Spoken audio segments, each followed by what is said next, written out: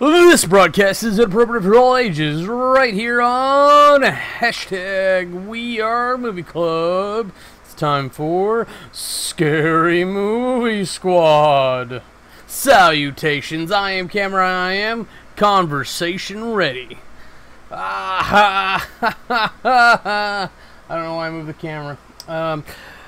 Greetings, this is where we talk about the scary movie of the week. We're going to do Get Out today. I don't know why I'm talking like it's Crypt Keeper nonsense. Or what was it, Tales from the Crypt? I think that's what it was. Ridiculous, preposterous, indubitably. So, this is not like a scary movie like a monster movie. This isn't like The Grudge or Ringu. The Ring. This is definitely a psychological thriller type aspect, but it does it so well. Like, this is probably the best movie we've done on Scary Movie Squad all year long. Granted, it's not necessarily like what I like out of a scary movie, like The Descent, which is in my tops of scary movies, because it basically nails it. But this is a great psychological thriller, like leaning towards Saw levels, without like doing the gory nonsense that Saw is famous for. Even though that's not really the best parts of it. So I gotta say, I really gotta take my hat off to this. Not that I'm wearing a hat. To this movie. The other aspect that kind of plagues it, which I don't know if it's made it more or less popular, is that this is being touted as a black movie. I hate coloring people. We're all humans. If that hasn't changed, we're all sentient. If that hasn't changed, then there's no conversation to be had for me. But respecting that other people feel differently, some people feel this is a black movie. While I'll concede that there's a strong black protagonist who does a fantastic fucking job. I don't think this is a black movie. I think this is a white people movie from that perspective. If anything, because this is about crazy white people, not about crazy black people.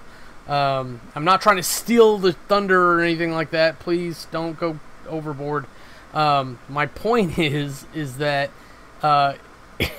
he's the good character, and all the fucking horrible rich, and that's more the point, that they're affluent, they're rich and crazy than anything else. But I'll even concede to a point, it's a black movie in the racist perspective of upper class white people who don't know what to do with all their money and happiness. When you have the ability to have anything you want nothing more. You get bored, you lose your mind, because you're not supposed to ever do that. You're always supposed to be searching for the next thing. Please never let go of that thing. You'll become crazy like these fucks in this movie. But so this is what are you knocking over the lights for? You dickhead, come here, come be on camera, be cute. She's like ramming the microphone, she's ramming the lights. I don't know if you just want attention or what. Or she wants me to stop talking about stuff and get on talking about the movie, because that's what matters. But it's just, this is another one of those movies where I put my foot in my mouth, because it's impossible to talk about this thing that I don't recognize, but I recognize that other people recognize it, and it's very important to them. So I honestly try not to offend, but if you're offended, I can't do much more for you past the initial try. So, what did you think of Get Out? You didn't care. Okay. See, cats think all humans are crazy because we're just big cats, but we're furless and we do weird things like step on them in the dark. Okay, so opens on a guy on a dark street and he gets kidnapped. It's a really kind of ominous way to start the movie. It reveals a lot about the upcoming plot It's a great establishing shot because it's short. They don't drag it out. They get right to the point. They kidnap some guy off the street. And then, of course, we get to see him later. It's not a secret. I think it's even in the commercial. Or the trailer, sorry. There's too many damn credits at the beginning of this. For a movie that nails the timing and pacing, everything else so right, there's way too many credits. Yeah, see, even she thinks there's too many credits. So, and then we open on her apartment. Opens on a guy in a towel, mixed with a lady getting breakfast.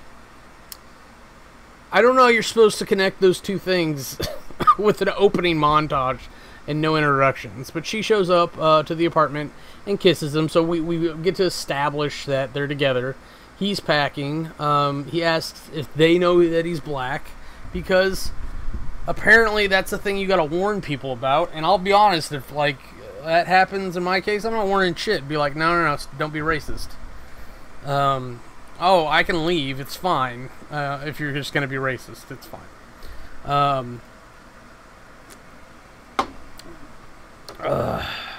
Damn. But so there's a weird. Oh yeah. So they kind of harp on that for a little bit because it's part of the point. It's supposed to get you accustomed to the idea of thinking about race from a position that isn't yours. Because statistically, you're not an upper-class white person that's watching this movie, because those people are too busy hunting the rest of us for sport to watch movies. That's what I'm talking about when I say upper class, like up, like so much money they hunt other people for sport type people, like Bill Gates rich. Like he literally has so much money he can't get rid of it fast enough, and he's done great things with it. Don't get me wrong. So they drive and they've got have a phone call with their TSA friend, which I think his name is Wyatt. I'm not even gonna double check that. I'm that confident. So something flies out of the woods. I'll be honest, it looked like a flying squirrel or something. It didn't look like a friggin' deer, but it takes out the mirror, scares the shit out of them because they're not used to having deer jump out of the woods at them. He goes to investigate. Sure enough, it's a deer. And the police come because they call the police, which is stupid, but you've got to call somebody, and I guess it's animal control, as the cop points out. Because somebody's got to do cleanup if you're not going to. Now, if you're going to tie it to the hood of or the roof of your car and drive away, that's another thing entirely. And the police want to see his license, even though she was driving. She reported the incident. He really has nothing to do with anything other than he's present. And it is bullshit that they want to see his license, and they can't force you to do that. This is not what is it called? A detention state. No one can compel you to reveal your ID without probable cause, or arresting you in suspicion of a crime. Now, they can illegally arrest you in suspicion of a crime and then look at your ID, which has happened to some people, even celebrities, and then after seeing their ID, they have been released and given a lackluster apology, and I don't. That's not it at all. If you're harassing citizens, you're no longer a policeman. You're a bully in a uniform. As far as I'm concerned, you quit, or you're a dirty cop, which is worthy of execution. As far as I'm concerned, no sympathy. Okay, so I went on a tangent there, didn't I? So the cop is a triple dick on so many levels, and then he bitches about the taillight being out and the side view mirror. I honestly thought he was about to bash a light and be like, "You get that fixed now." But I mean, the whole point of this scene, because I could just do without it personally, is to establish again someone else's perspective. If you can't hold someone else's perspective on racism in this case, or blacks or whatever you want to call the situation, then you're gonna have a hard time piecing together how the movie's working in the story. Excuse me. So they finally get to their destination. He meets the parents. They're relatively cool. They do a tour of the house and everything, and the grounds. So Dad takes him to the gazebo because apparently that's what you do when you have too much money. You make buildings that are incomplete outside your house. Yeah, I'm not saying it's not pretty. I'm just saying it's weird. But on the porch there's this very obvious tap, tap, tap. When I say tap, tap, tap, it's her clinking on the side of her glass. Which I don't know how far in I want to spoil what, honestly, because but it's just very obvious in the moment. It's like, well, what's that about? And then it just continues on. But the family bonds and they talk about stuff. They talk about hypnosis because that's mom's job. Chris opts out of being hypnotized. The black servant lady, because at this point I don't think we have a name for her, and if we did, I didn't catch it because they're not prominent enough about it. She kind of has an episode. She zones out. She lurches back to reality. It's all super obvious for the audience's sake. And she gets told, go lie down, get some rest. And then she responds with, I think I will. Now, having talked about hypnosis, seeing the very obvious trigger tap on the glass, and it's not so much like the sight or anything, it's the sound, it's hearing it. Usually, hypnotized people are done so audially, not so much visually. There's different methods to doing things, but I don't think that a audio hypnotization would work on me. I think I would need a visual stimulus of some kind, or visual programming, which the most successful ones look like brainwashing, so there's that. But I just don't hear and learn very well. I filter things out through ears a lot. So it's interesting to see those things, these very obvious triggers, having just knowing enough about hypnosis to say that, hey, this is that. The brother finally shows up. He's an ass. That's basically, I can say that about his entire character for the entire movie. During every scene he's in, he's an ass. He's either inconsiderate or he's just juvenile. I think there's this one scene where he even matters. Two scenes. I'll give you two scenes with him that even matter. I'll talk about them later. It'll come up. And that's what I mean, that where he matters, it's he's unavoidable. You could literally remove him from most of the movie except for, I think, two scenes, and it would be fine. Maybe three. You could make an argument for three. Let's see. At the dinner table, we're embarrassing the girl, and I say the girl meaning his girlfriend, Chris's girlfriend, because I really don't think we got her name through most of the movie. Maybe the officer said it, but I was too busy hating him. But we're embarrassing her with past stories. Her brother, I think, tells one where a guy kisses her and she pukes. Brother really zeroes on Chris's genetic makeup. It becomes a very obvious thing, and he plays it off like he's used to it. Where they're kind of having an event out of having a black guy in the house, and making a point to have black commentary in their conversation, which to me is really rude. It's yeah, Jackie Robinson was black. What does that add to the conversation? If you happen to be talking about great black sports heroes, fine, but normally doesn't really add much to a conversation on mapping the human genome or Jurassic Park. I mean, just things you talk about. So, up in the bedroom, bow chicka bow wow. The girl gets upset on Chris's behalf because her family's a bunch of rich white douchebags. She compares them to the cop. Chris is pretty nonchalant about the whole thing. He's probably seen it before. He's probably gone through it before. I've heard from friends in past where it's like, it's something you get used to when you're a black guy dates a white chick, or vice versa. Like it's just something you have to get into first, and then like you're used to it, which doesn't make it right, but it is what it is. What it is in our modern day society. I say, a modern day society, boy. Well, foghorn leghorn for no reason. So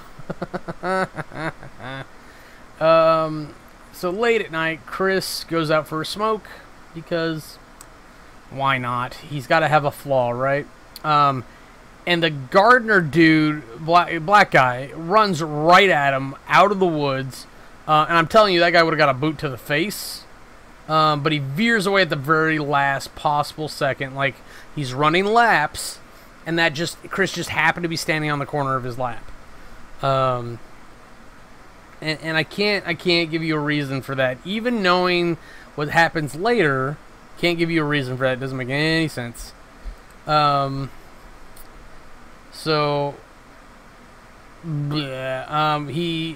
kind of like turns to leave and stops, and he sees the black woman standing inside, who looks like she's staring at him, but we cut inside, and she's admiring her reflection in the mirror. So she can't actually see Chris, but Chris gets creeped out nonetheless and goes in. The mom ambushes him in from the living room. They talk about his smoking. They talk about his mother. She tries to hypnotize him, and he basically goes paralyzed. He's able to scratch at the wood on the chair, or the armrest, whatever you want to call it. But like he really can't get anything more than like a convulse going. She tells him to sink, and wow, did they nail this perspective? Because he drops into like a subspace, and it's literally as if like his view falls away. What's happening in the real world becomes a distance thing, and he now has to deal with a sub-reality inside his own mind type thing. It essentially looks like reality is on TV, and he's in a living room made up of strands of dreams. It's the best way I can think to put it. Let's see. But he wakes up in bed. His phone is unplugged and dead, as in uncharged. So he goes outside, because that's what we do, and talks to the dude cutting wood, Walter. The dude apologizes to Chris for the running.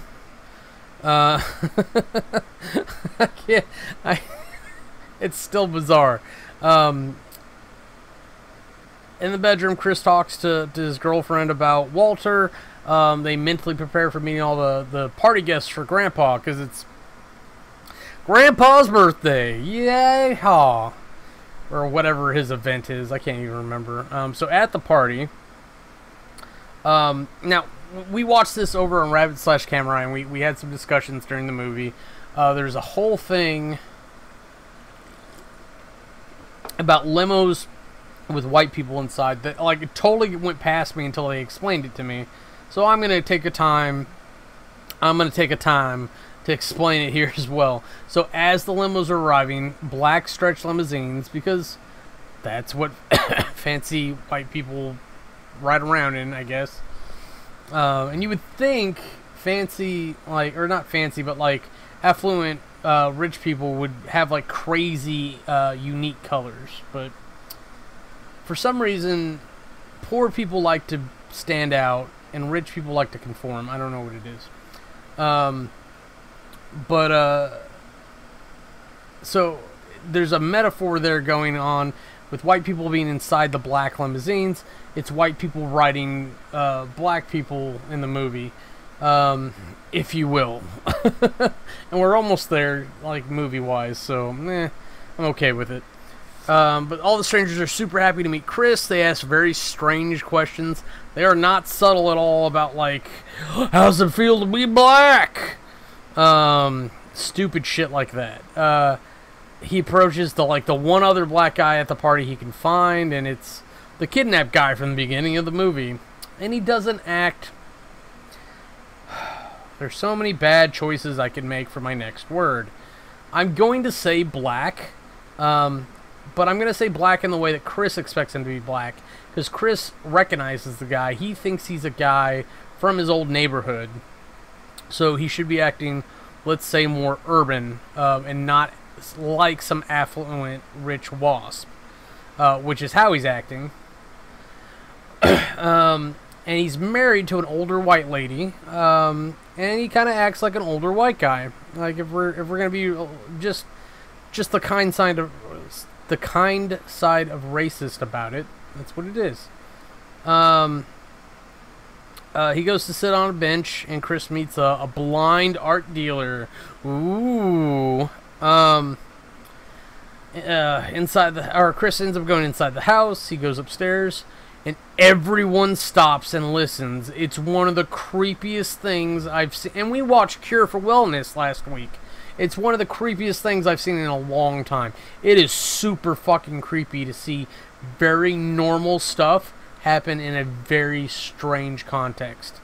And to me, at least, watching the black guy walk upstairs is not a moment for 3 rooms of people to hush, immediately stopping their conversation and pay attention. So the girlfriend ends up coming and looking for him because obviously he's not where everyone expected him to be. Chris finally calls his TSA friend Wyatt, and Wyatt ends up foreshadowing that everyone's been hypnotized. All kinds of conspiracy stuff. The black maid confronts him about her moving his things, and she obviously has a control problem. Like, she's very much fighting for control, to the point where she starts crying, mouths the word help. Or it could have been get out, but we're pretty sure it was help based on the discussion we had. Back outside, Chris is introduced to several more people, and has the other black dude talk for him about being black, because why wouldn't you do that? And why wouldn't they be talking to the other 3 black people about being black and not just Chris? Just for saying. So he sort of really badly deflects, and then for some reason Chris decides to take a picture, not a video, of the guy. A video would have been much more helpful. But he takes a picture of the guy answering the question, and then has the flash set on, which I don't know why the flash would be on, because by default it should be, especially him as a photographer, it should be on as needed, and there's no way that setup needed light. Unless the camera's racist and it's a black guy, so it wanted to add light. Maybe the camera was racist. That actually sounds a lot more probable, thinking back on things. Or maybe the movie wanted the camera to be racist. So regardless, his flash goes off, and the other guy ends up gaining lucidity. So he kind of like looks around, he looks at himself, he realizes something's different, and he kind of charges at Chris, and he yells for Chris to get out. His nose starts bleeding, and they kind of take him away. In the house, a little bit later, he's acting normal again, and then Chris, and I think his girlfriend goes with him, goes out to clear his head. And she's doing such a great job as her handler. This is the first point where it becomes overtly clear, because it's a little obvious earlier on that she's so on his side about everything. She's so supportive throughout the movie, to the point where like she's getting upset for him and causing problems on his behalf. when she doesn't need to, per se. So she is just supporting and manipulating him just right, just so, the entire time. Oh man. So it turns out like the old people are playing bingo while they go for this walk, and it's a silent auction. Granted, and they're using bingo cards to do it. So granted, there's no talking, so nobody can overhear what's happening. But they're also not calling out fucking numbers, to my knowledge. Maybe they were, and maybe I wasn't paying attention. Okay, yeah, it turns out her name's Rose. So outside, Chris and Rose are chatting away. And she finally seconds his idea to leave, because it was his idea. So by playing the proper handler, she has to support him. Even if supporting him means that she has to agree that they leave. It doesn't mean they're going to leave, but she has to agree to it. So in the house, other people are leaving. The black people are acting weird. It's the best way I can describe it, I'm sure.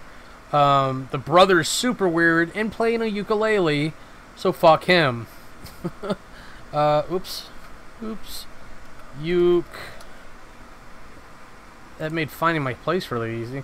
The parents are acting weird. For being relatively cool, they're acting very weird. So inside, they're talking to Wyatt again, and Wyatt calls an Eyes Wide Shut party.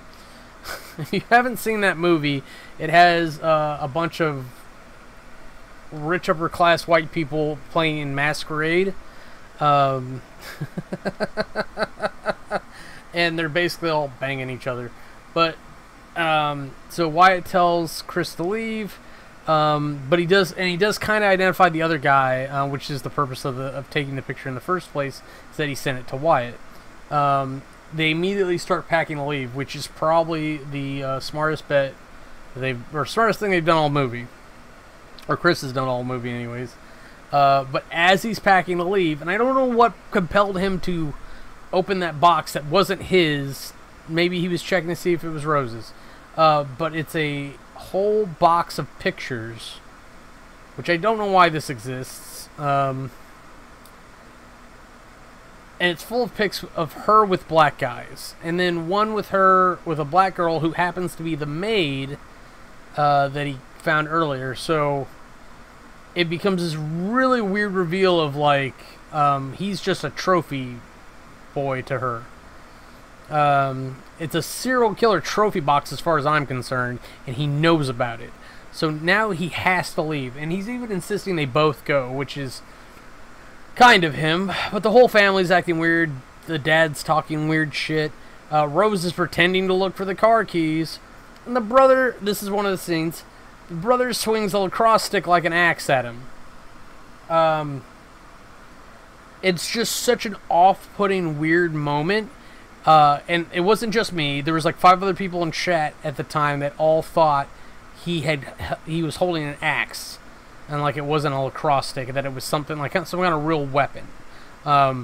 Obviously, it's a very overt metaphor for him being in danger, threatened, if you will.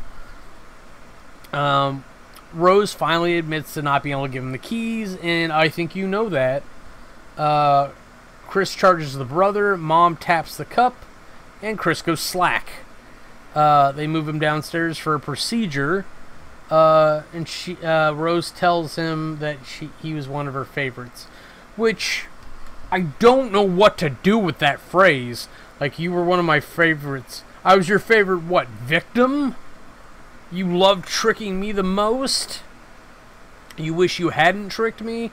What is the procedure there, like, for that context? I don't know. I'm losing my mind over it. She's crazy, and I tell you, like, I'll mention it later. Like, I had some theories about her.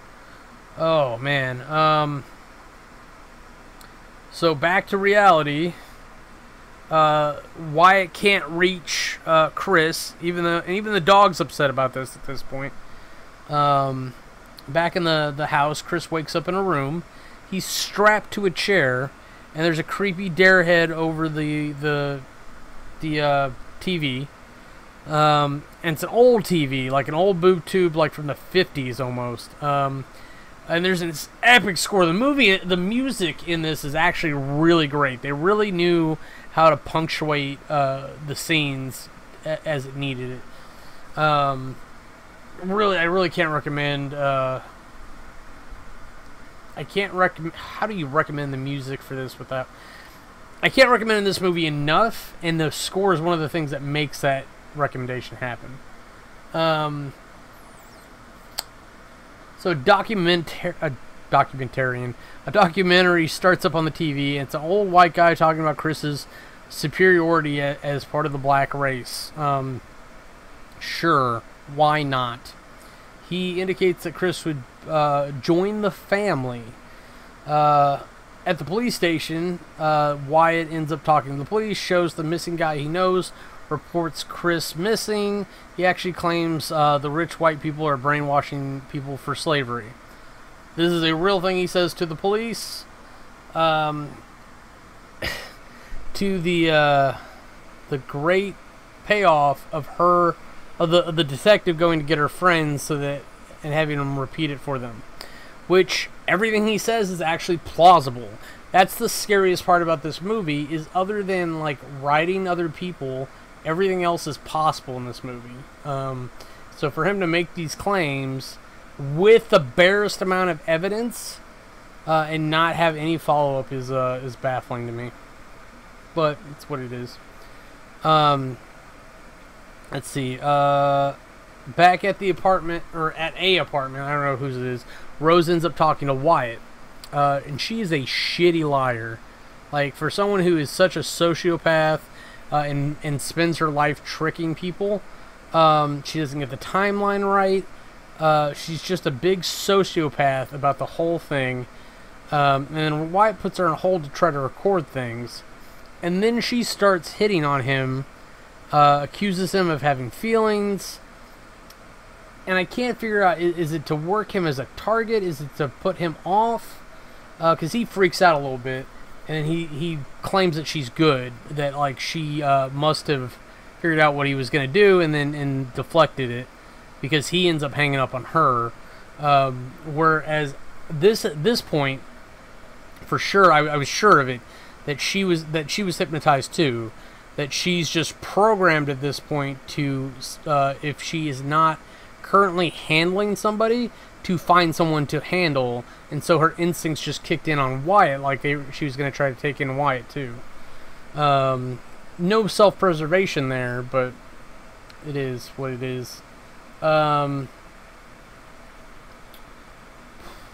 think she's hypnotized. I still think that, even at the end of this, I'll get there. But in the basement, the blind art dealer talks to Chris through the television, specifically about Phase 2 in the basement. Then about Phase 3, it's about him writing Chris. And there's a little excerpt of conversation here. Why black people? Maybe the superior body? Black is in fashion. And the thing that it comes down to is that he wants his eyes. He doesn't care what Chris looks like. He cares how Chris sees, because Chris is a semi-successful photographer.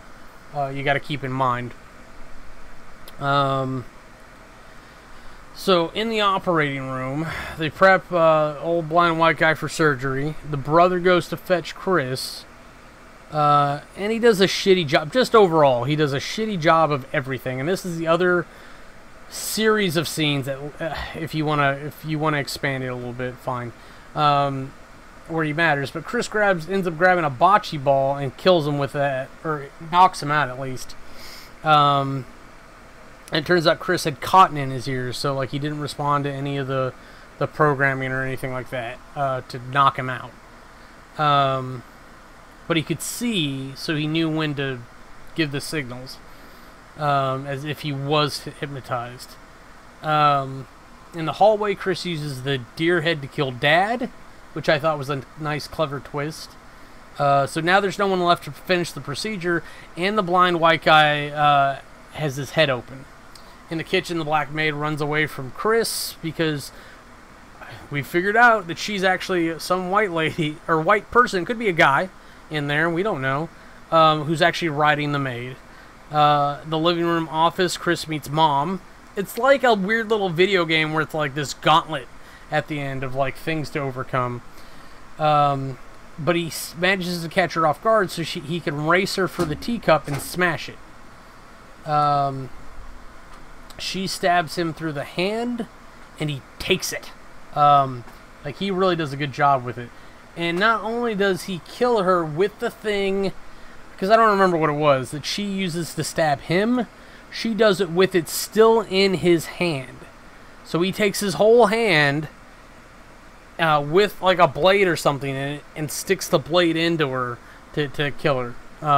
Really cool way to do it. Oh man, let's see. By the time he reaches the front door, the brother comes back, because we always have that cliche of the villain coming back for one last scare. And he tries to choke out Chris. Chris stabs him, and then kick stomps him to death. Upstairs, Rose is binging, not Googling, binging black dudes.